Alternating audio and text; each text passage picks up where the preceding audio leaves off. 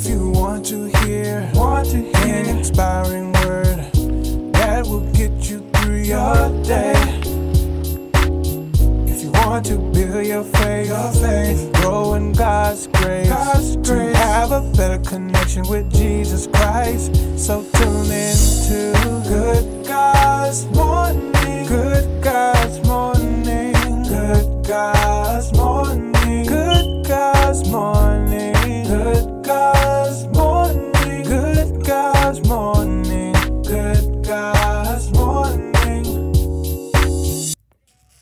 All right. Well, good God's morning to you. Good God's morning to you. Look at here. I hope you're having a beautiful and blessed Tuesday morning. Got to remember what day it is. Praise God, because we still think it's Monday, perhaps. But good God's morning to you. I pray again that you're having a blessed and a beautiful day this morning, for it is another day, beloved, that the Lord has made. And we shall. That's right. We are going to rejoice and be glad in it. Beloved, let's get our scripture for this morning. When you come in, let me know you're there. Say hello or something, okay? Good God's morning. Let's look at our scripture this morning. Our scripture coming from Romans chapter 2, verses 21 through 23. Romans chapter 2, verses 21 through 23. Let's look at it. It says, you then who teach others, do you not teach yourselves? You who preach against stealing, do you steal? You who say that people should not commit adultery, do you commit adultery? You who adore idols, do you rob temples? You who brag about the law, do you dishonor God by breaking the law? Good God Almighty. Let me split screen this real quick here this morning. Praise the Lord. Have mercy. Look at this here, beloved. Romans 2, 21, 23. This right here just sums it all up. Beloved, it can be no longer do as I say and not as I do. None. If we're going to say myself, if I'm going to say something, I must be a doer of it as well. Period. You talk about hypocrites, that's what this really is he's really talking about, the hypocrites, those that do things, but those that say one thing and do a complete opposite of the other. This is what makes actual Christians in the church bad, make them look bad, because you've got people who have these titles and who confess this and who say they're that and who preaching this and preaching against that, but yet they're dealing with the same issues. They're doing the same thing that they're preaching about. Beloved, you better be careful. You better watch out. Okay? It is no longer do as I say, but not as I do. That stuff, we used to do that when we was younger. Your mama say, do as I say, do as I do. Our kids are watching. I had to remind my daughter one day, she said something. Oh, I looked at her and I jumped at her. Like, what you looking at? And she jumped back and she said, and I said, don't you do that no more. And she said, well, mama, you did it to me. I said, but you got to understand, I'm your mama. I'm looking at you like, what are you looking at? Like, what's your problem? But that's a sign of disrespect to me. Okay, so don't do that, okay? And maybe looking at it now, it may be a sign of disrespect to her, but it's not. Praise God. But my point is, beloved, he is telling us here that you doing this, but yet you're saying this, but yet you're doing something else. What's going on? Let's cut this out. Let's stop the madness. Paul tells us that we are living epistles, meaning we are the living example of the Word of God. We are the living example of what it is to carry out and to do, what the Word of God says. That means if the Word of God says this, then guess what? I've got to do this. I can't not do this because of what the word don't say, or, it only applies to certain people. No, it applies to everybody.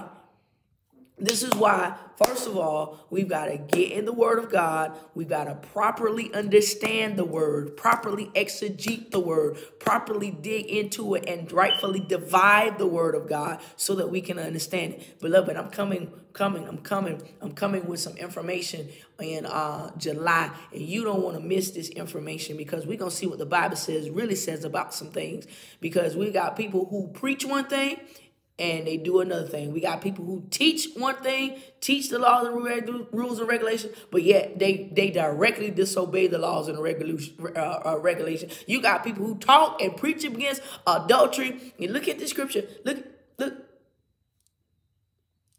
at the scripture right there. You got people who do these things, but yet they get up in the pulpit and they talk directly against it.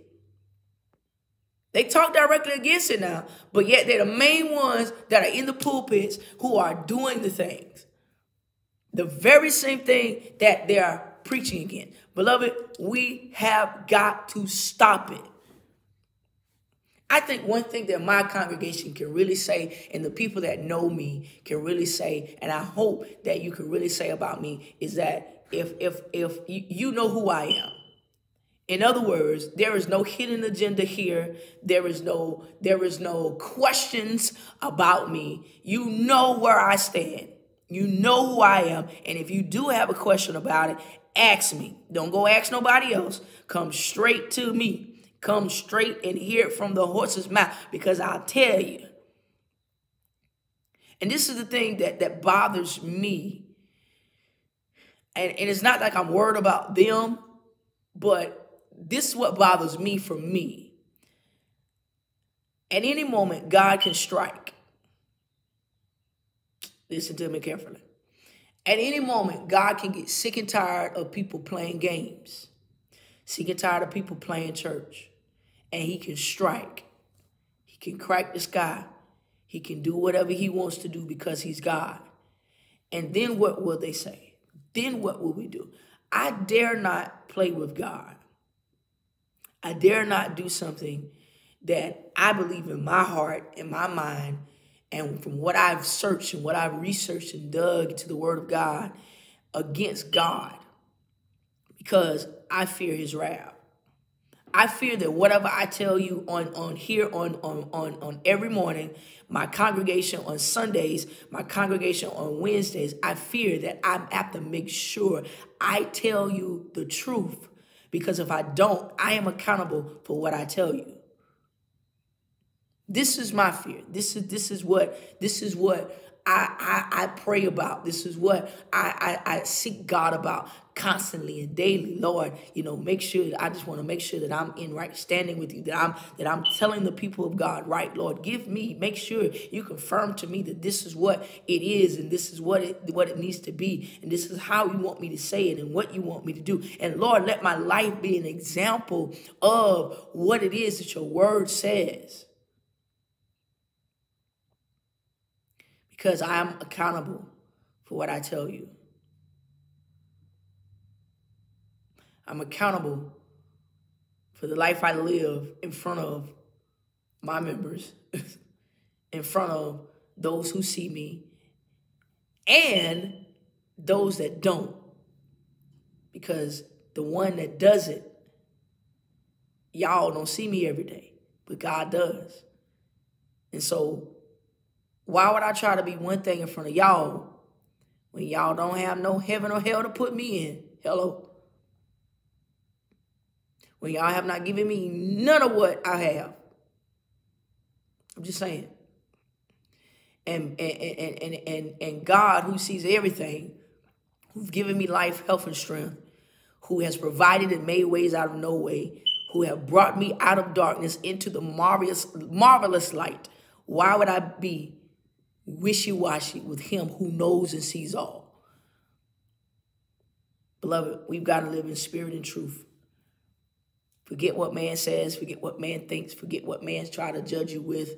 If you ain't living the life in front of God, why does it matter what life you live in front of man?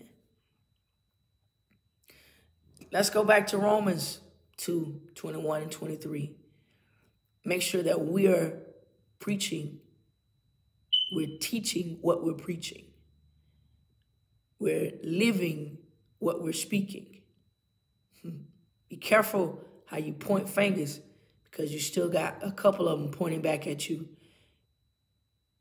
Sweep around your own front door. Good God Almighty. My computer shut off. I don't know what's going on. I wish I had that song to play. Sweep around your own front door before you try to sweep around mine. That's what this is saying. You sweep around your door before you go try to tell somebody else what to and what not to do. Good God Almighty. Praise God in the morning.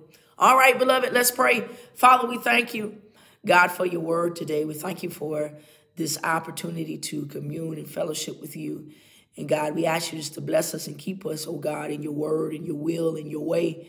Oh God, Lord, if anything that we're doing that is not pleasing in your sight, God, I pray now that you show us, that you change us, oh God. Change us, oh God. We want to be more like you, God. We don't want to be like the hypocrites and the Sadducees and the Pharisees and all them people who said one thing and did another, who live one life in front of man, and God, they tried to do one thing else in front of you. But God, we know that you see all things. Nothing catches you by surprise. You know who we are before we even know who we are. You know who we was when we came out the womb. So God, nothing about us surprises you.